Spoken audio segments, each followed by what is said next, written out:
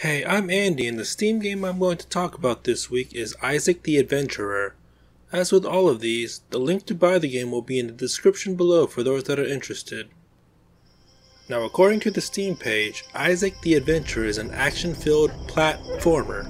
No, I did not misspeak, there is a hyphen between plat and former in the description. That is packed with traps, puzzles, and deadly enemies. You explore the dangerous world and get rewarded with ancient treasures.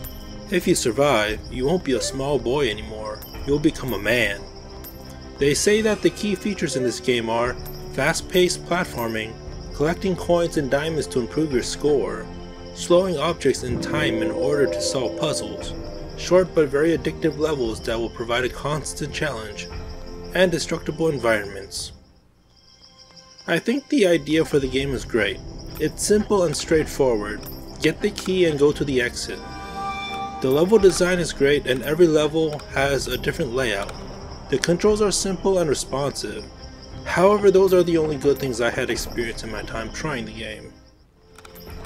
I have quite a few annoyances with this game. One has to do with the checkpoint system.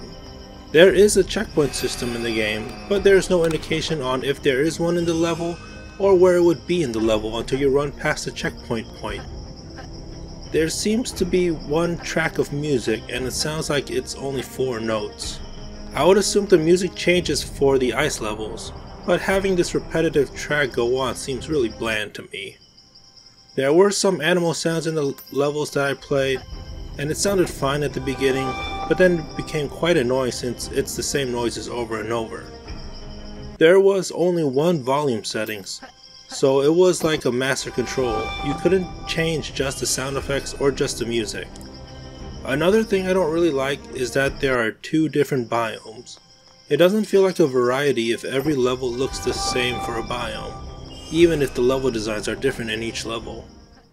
One small nitpick I have is that on the level select screen, the preview for each level in each biome is the same image, even if you have completed the level already. Also, the background to the level select is just black. I just don't get it. I personally would just have the biome theme as the background, rather than no background and the same image for each level.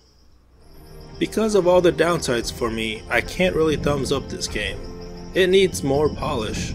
The graphics are fine, as well as the controls and the layout of each level, but it just feels really repetitive due to the limited amount of variety in the assets like the biomes, and things like the level select I mentioned earlier. At the time of this review, the price on Steam is $2.99. It feels slightly overpriced given what the game has. Maybe if there was a way to incorporate the Steam Workshop for more levels, or even maybe a little more polish, like having actual screenshots of the levels in the level select, then it might be worth it. But in my opinion, I would wait for a sale if you still seem to be interested in this game. Well, that's all I have to say about Isaac the Adventurer. Thank you for watching and have a nice day. If you like this and want to see more, feel free to subscribe to the channel.